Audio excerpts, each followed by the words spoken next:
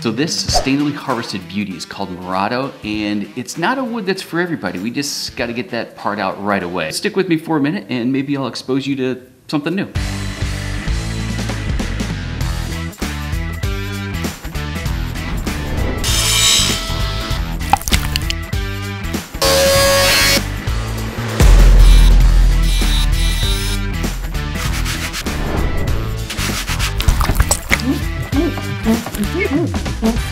Hey Woodworkers of YouTube, great to see you again. My name is Mark, I'm from Woodworkers Source. So please allow me to introduce to you another beautiful wood that you probably don't know about, or maybe you do, I don't know, we'll see. If I do nothing else around here, at least I want to know that I've done my part to broaden your woodworking horizons by exposing you to some pretty cool woods. By appearance alone, Murado is a dead ringer for certain rosewoods, and that should tell you about the level of beauty that we're dealing with here. It's loaded with a lively display of dark colors, from light-bodied red wine to kisses of reddish purple churning with tan and copper color, all the way to stuff that's just shy of black. It's super cool. So in any given board, you can get any mix of it all. So this wood is a little rambunctious, which is one reason why it might not be for everybody. However, that's why some sources just give in to this wood's allure and give it a more dazzling name, like Pau Ferro, Jacaranda, Santos Rosewood, Bolivian Rosewood. And speaking of Bolivia, that's actually where a lot of this wood comes from.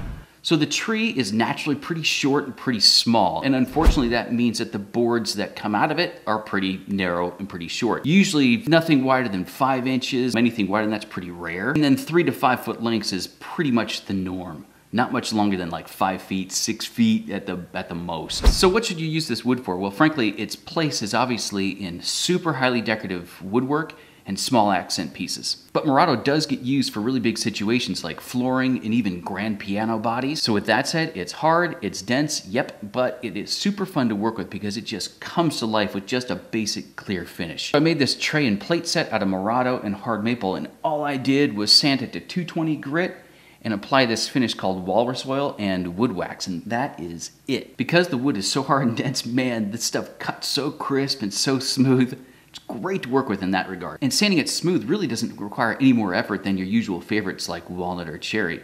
It just works really nice that way. And a couple quick tips on how to get a really nice, gorgeous finish on this wood. So you gotta watch out for a couple of things. First of all is with oil finishes.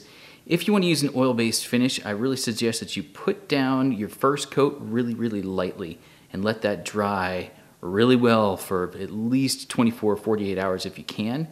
That first coat will tell you if you're going to have further problems. There's some natural oils in this wood that can conflict with other oil-based finishes. If you just want to avoid that altogether, go get de-waxed shellac. It's super clear, super nice to use, and that puts down a nice barrier coat, and then you can put any type of top coat on top of that. I've used de-waxed shellac in a lot of previous videos on a lot of different types of finishes.